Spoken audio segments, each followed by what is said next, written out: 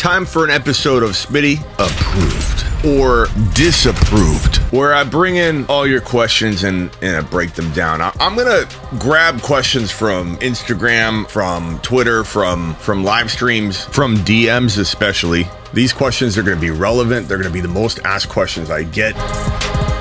But why not go down the road of taking a player like Jamar Chase or Justin Jefferson instead of Dalvin Cook? So kick back and get ready. The Fantasy Football Show begins now. This is the Fantasy Football Show with your host, Smitty.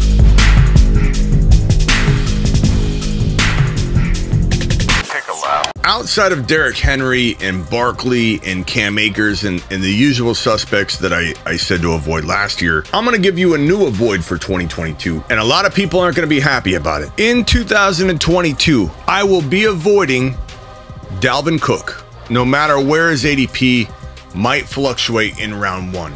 He's a total avoid. You're cuffing to Madison, everything's going to be okay. While it's very smart to cuff Madison to Cook, in fact, it's not smart, it's vital. It is ridiculous, irresponsible, reckless, and self-sabotage if you don't cuff the two together and you go down the road that is Dalvin Cook 2022. But I say this, why not go with a player you believe in? Maybe you don't believe this, Bob, and that's okay, but I do.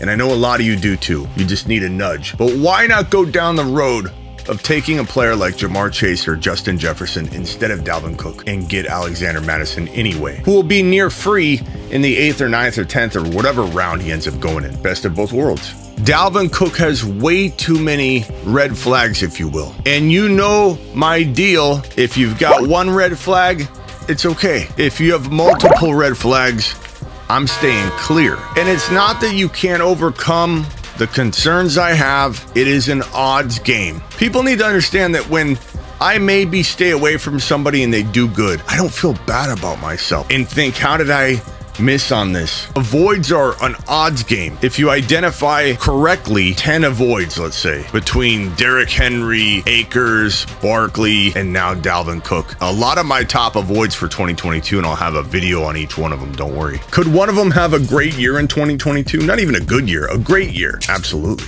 When you can avoid big risk in a logical way, and 8 times out of 10, those were all really good avoids. But was I too gun shy on Joe Mixon? Yeah, I was. And that is a miss. But do I regret it? No, because I still drafted players I liked as much that did as well as Joe Mixon where Joe Mixon was getting taken. People need to understand you're not missing and losing all those points when you avoid a player and they defy the odds that you stacked against them. You're still drafting a player you like an awful lot right in place of that player. And even if you're wrong, it doesn't mean you're gonna be wrong because you might have the same amount of points because you bought a guy you believed in a little more. It's an odds game. Jamar Chase over Dalvin Cook every time. Justin Jefferson over Dalvin Cook every single time. I get the scarcity of the running back argument. I get it. I understand it. And I know nobody's going to let it go. If you're running back person or a running back wide receiver, you will never draft a wide receiver in round one. If that is you, I get it. I'm not going to change your mind. But it is not wise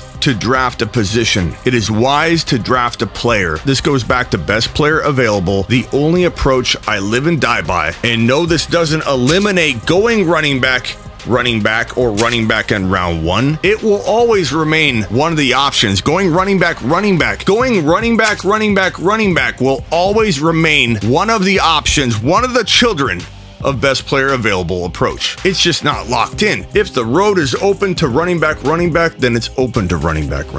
Best player available isn't for everybody. It isn't for the person that's going to have anxiety when they have to try and fill a void. Even though they have the best possible scoring options at every other position, but they're void. They still freak out. They'd rather have running backs they don't even like that they now have to cheer for, and mediocre receivers that can't hang and hate their team, but be like, oh, I drafted a spreadsheet team according to the numbers. It should be there at the end of the year. I don't play that way. Neither should you. I'm here to help you fill a void. If you go wide receiver, running back, and you're scared at running back, but you're loaded everywhere else, the show is designed to help you fill that void. My content is here for you to help you have a team at the end of the year. People say, wow, How did he get that team? You can't draft that team over again because you have an Eli Mitchell starting for you. My #1 waiver wire ad for all of 2021, and a guy that you should have drafted anyway because he was a big breakout sleeper that I said draft Sermon and Mitchell together every single time you draft Sermon. Because if Sermon didn't work out, who I was high on, and I love when people say, You busted on Sermon, Smitty. go watch the replay. Almost every time I mention drafting Sermon,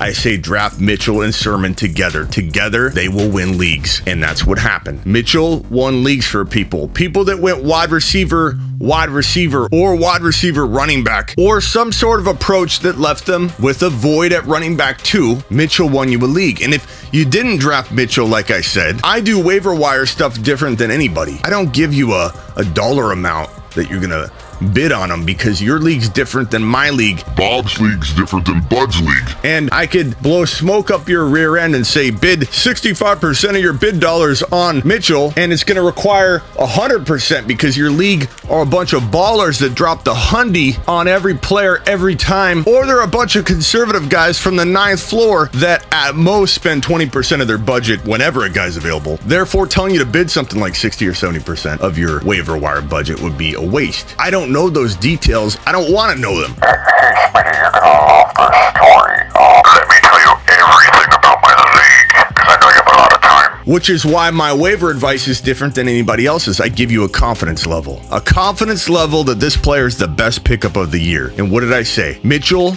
I had a confidence level that he was an 8 or a 9 out of 10, in my opinion, at the time of week 1 of being the best waiver wire grab of the entire year. I will always give you a rating, a scale of 1 to 10 on the likelihood being the best pickup of the year, to give you an idea of whether you should invest the amount of dollars it will take in your specific situation on a guy that can maybe win you a league. Do you put it all on the line for him? Only you're going to know what it's going to take. The question is, for me to answer, is he worth the big reach, the big swing, dropping the big load drop? Is he worth it? That's my job. Your job is to know what the right amount would be. My job is to nudge you in the direction of the player that is worth all of the load droppage.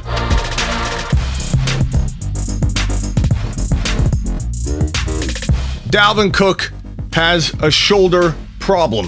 Dalvin Cook is injury prone. And I know you're going to say, Smitty, you can't predict injury, Smitty. Plus, he's going to have off-season surgery on that torn labrum, Smitty. Time for the labrum and ball and socket props. I know you guys love this example, but here's the ball and socket.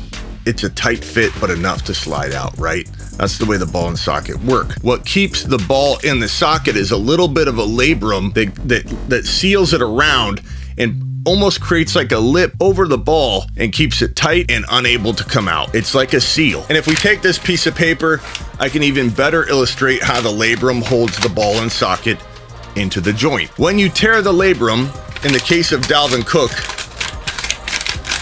the ball comes out of the socket. Problem is, if that labrum doesn't get repaired or can't be repaired, it will continue to slide in and out. Now, Dalvin Cook has had more than one tear. This is not a case where it came out once, they put it back in, maybe they could even repair some of it, and he's got a nice tight fit again. And he's not getting hit over and over and over. A lot of civilians that have this surgery, they're not gonna probably run into the impact or the situation that caused it to come out, so they put it back in, it heals, rehab, you don't ever have the issue again. Dalvin Cook's continuing to take a beating on the shoulder. It has popped out multiple times, which means there's probably multiple tears in different places. Now, I can't confirm it, you can't confirm it, no one can confirm how bad the tears are, how many there really are. We're not going to get fed that information, but given this injury's happened multiple times, it is safe to assume negative things like he's got a pretty messed up labrum, and it's not gonna get fixed because it keeps coming out. You can only do so much repairing to it. Dalvin Cook alone is a monster injury risk for 2022 because his labrum looks a little something like that.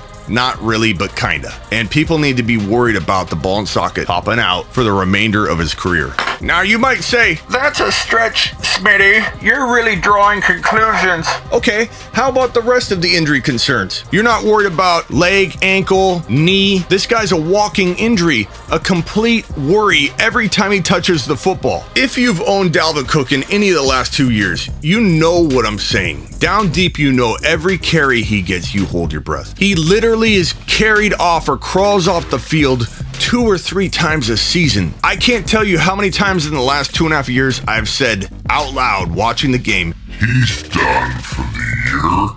the injury concerns go deeper than the shoulder. He feels almost like a lock to miss games, multiple games, and he's also had a ton of mileage. A dip in talent is coming in the next 1, 2, or 3 years. Mix in the injury concerns, and I'm not going to be wanting to hold the bag any of the next couple of years. Not when you're talking about a Jamar Chase or a Justin Jefferson or an elite wide receiver that could be the #1 wide receiver in fantasy football, even Cooper Kupp. Give me that guaranteed wide receiver, a lot less likely to get hurt. Everybody has a risk of getting hurt, but these guys have a lot less risk of getting hurt at the wide receiver position, not taking the beating that a running back's taking, and they don't have the injury risk that Dalvin Cook has. That's red flag 1, 2, and 3. Another flag, all on its own, his off-the-field issues are not gone. They're dormant. We don't know what's going on with them, but things could get worse with one released video clip or audio clip or witness. This situation kind of went away, but with the Alvin Kamara situation popping up, who knows what's going to ignite another Dalvin Cook scenario or a witness in that situation. And I'm not saying he's guilty or innocent. We don't really know the whole story, but I think it's safe to say there's probably blame on both sides, and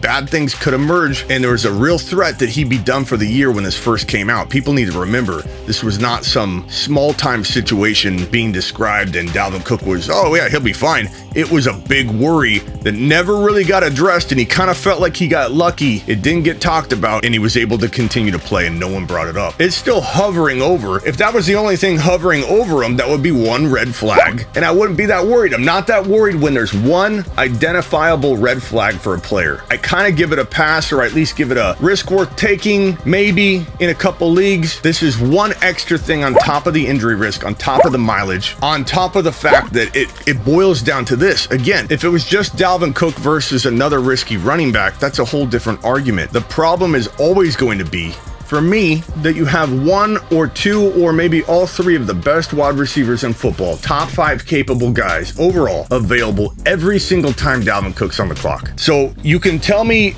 he'll stay healthy, or you're stretching here, or you're really reaching here on the off the field stuff, Smitty. It doesn't matter what you throw at me, because what I will throw back at you, you cannot combat. And that's Jamar Chase, Cooper Kupp, Justin Jefferson. They are safer options no matter what you tell me. And I'm drafting the best player available, BPA, every time. Dalvin Cook, you are Smitty disapproved for 2022 and beyond. Trade him for a wide receiver like that in Dynasty.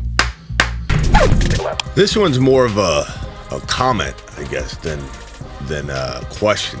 The Extender is the worst nickname I've ever heard. I assume he's referring to is able to scramble and extend plays. We call him the Extender. Trey Lance's, you want a nickname? What about the Extender? That is an amazing nickname. That is a nickname for the ages. I love it. The Extender. Put the Extender in the game. He'll extend. Andre, all I can tell you is that sometimes I'm ahead of my time. Sometimes nicknames take a while to catch on. I approve the Extender nickname.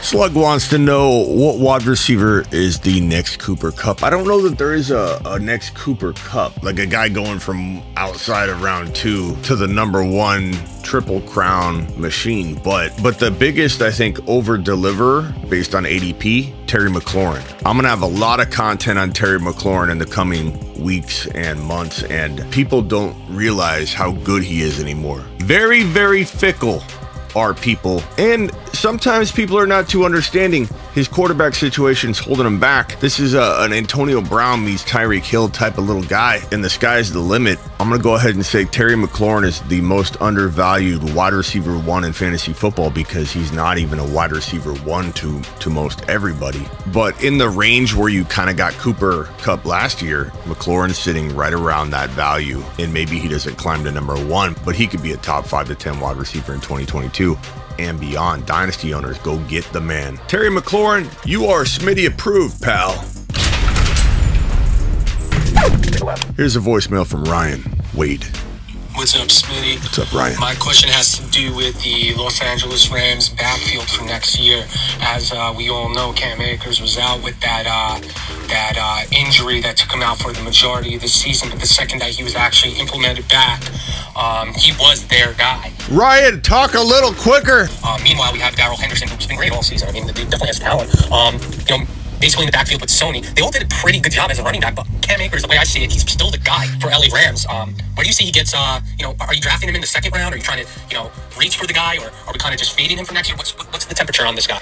Great question, Ryan. Great question. Now, Cam Akers, you're either going to love him or you're going to hate him. I'm going to have a lot of content on Cam. I'm going to give you a quick, fast response on this one. I'm staying away because his ADP looks too high. His ADP doesn't account for him rushing back. His ADP doesn't account for his injury history. His ADP doesn't account for that he didn't rush for good yards per carry in the playoffs here. He did get used, even though he could be an outlier because running backs don't produce good numbers after Achilles tears. We have no examples of it. None. Not ACL. We're talking about Achilles, completely different than Adrian Peterson. If you say Adrian Peterson, you don't know what you're talking about. Achilles is different. Achilles is awful, and it takes about 9 months to a year to come back from. This guy tried to do it in 5. He's reckless with his body, clearly, by trying to come back after 5 months. I don't care how good you feel. Your body can't be 100%. So he's running the risk every time he goes out there. If he escapes the Super Bowl, which hasn't happened yet as of the moment of this recording, maybe he walks into 2022 unaffected by the potential risk he's putting himself through right now. But he's still very injury prone, and to me, and you can call this a gut instinct, and you can say to yourself, hey, Smitty,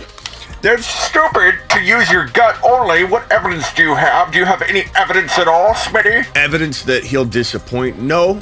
But tell me the honest truth. Does he feel more Mike Thomas than he does Cooper Kupp breakout? Wow. We should have saw this coming. Does he feel more Mike Thomas, or does he feel more like that surprise Cooper Kupp? My guess is you're going to say Mike Thomas, because the talent's there for Mike Thomas. We knew the talent was there. We still trusted him, and we still kind of in hindsight knew we shouldn't have. I feel like Cam's a little bit like that, given his injury history, given his decision making to rush back from this, and given that we've never ever seen him before. Not that it won't happen, it eventually will. This could be the case where this guy comes back and becomes a top 10 running back after an Achilles tear. I just don't feel like it's going to be the case. I could be wrong. I'm willing to take that chance because it doesn't feel right to me. Cam Akers, your Smitty disapproved. There you have it, the new revamped Smitty approved segment. I think we might do on Fridays now moving forward. Appreciate every one of you. We're going to be doing best ball drafts all off season. Make sure you are signed in and ready by going to either smitty1.com and clicking on the Underdog banner, or using promo code Smitty if you venture there on your own. Link is also in the description. Make sure you're signed up ahead of time on Underdog Fantasy with a minimum deposit. It's like 10 or 15 bucks. Get signed in and ready so you don't miss a spot when I drop the private link in the chat and people are grabbing it left and right. We're going to do best ball drafts all off season. Let's go. Appreciate every one of you. Tell your mom, tell your grandma, tell everybody about the show. We're coming for everybody in 2022. We are taking over.